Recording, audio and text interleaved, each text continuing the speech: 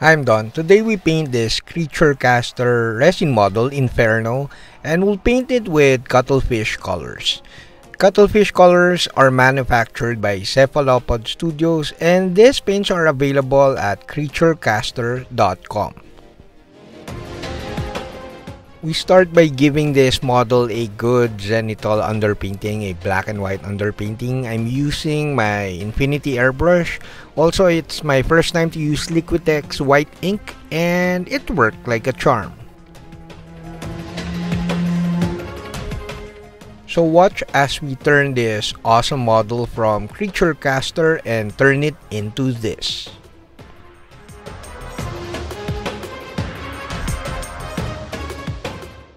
Hi, I'm Don. Welcome to my studio.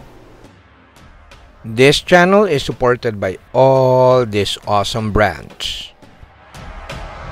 In this video, I'll share you portions of the painting of this model. But basically, this model is just a 5-hour painting that eventually ended up into a 7-hour painting. This was a study of how to paint flame and lava effects with Cuttlefish Colors. This is also the first time I'll be using the fluorescent paints by Cuttlefish Colors.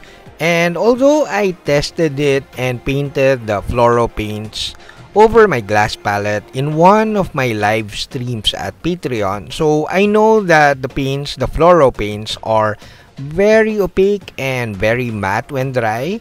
This is my first time to actually use it on a model. My experience with painting with Vallejo fluorescent paints played a major role, super major role in the painting of this model because I was anticipating that the fluorescent paints from Cuttlefish Colors will have the same effect and will render as well or as bad as the Vallejo fluorescent paints. So I did a lot of underpainting, as you can see in the video now, and it was a bit too much in my opinion. But anyways, the tutorial version of this video, it's a 30-minute long tutorial video, is now up at Patreon. But with this one, I'm just showing you how the fluoro paints from Cuttlefish work. Like, it worked really well, and I was so surprised, and I really love the finished model. As you can see in the video here, I'm painting a lot. I mean a ton of underpainting, basically foundation colors for the fluorescent paints later. This is again based on my experience with Vallejo fluoro paints. Well, basically, this is not a rant about Vallejo fluoro paints, but Vallejo fluorescent paints are very emphasis on the word very thin. Don't get me wrong, I love the mecha version of the fluorescent paints if you use it with the airbrush. But if you brush paint the mecha fluorescent paints, and especially the model color fluorescent paints, except the green, all of those are very thin, and you need around 5, 6, or even 8 coats to get a full decent coverage. Also, it's very important to note that you need a nice underpainting or color foundation for the Vallejo fluorescent paints. So basically, you need like to paint emerald or even blue-green or something bright like library green before you paint like the fluorescent paints from Vallejo. Basically, they are just effects paints. They enhance like the very bright glow from a plasma gun or something like that, but they cannot stand alone.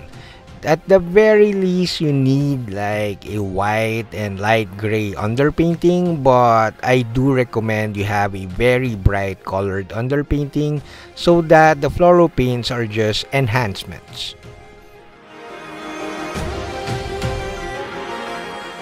Now I feel that my experience with brush painting Vallejo fluoro paints was kinda detrimental with the painting of the Cuttlefish Colors fluoro paints. Simply because The Cuttlefish fluoro paints are very opaque. Instead of having to lay down like around 5 to 6 coats, you only need around 2 coats to get a very nice coverage. So the coverage of Cuttlefish fluoro paints are weird. They're very opaque and they dry very matte.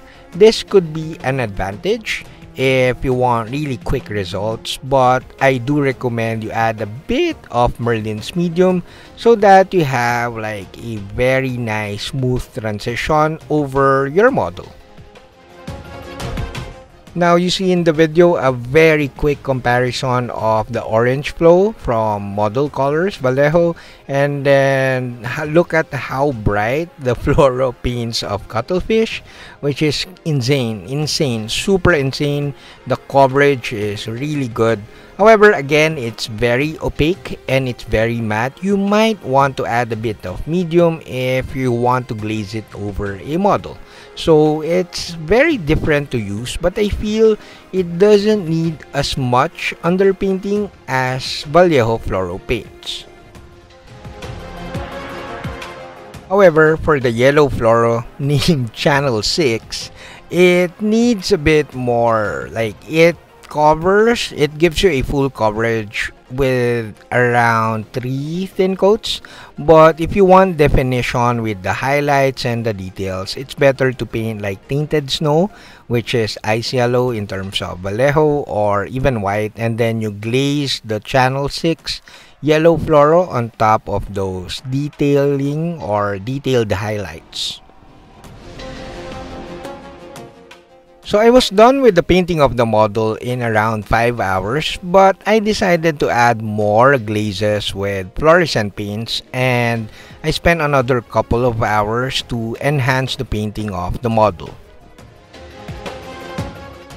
The fluoro paints worked like a charm, and it gave a really nice pop and saturation to my Inferno model. Now it's time to thank all my awesome patrons, my silver and bronze patrons, and of course my gold level patrons.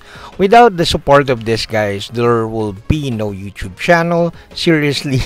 And of course my platinum level patrons, and the duo of Marco Colucci and Matt Adamo, my palladium level patrons.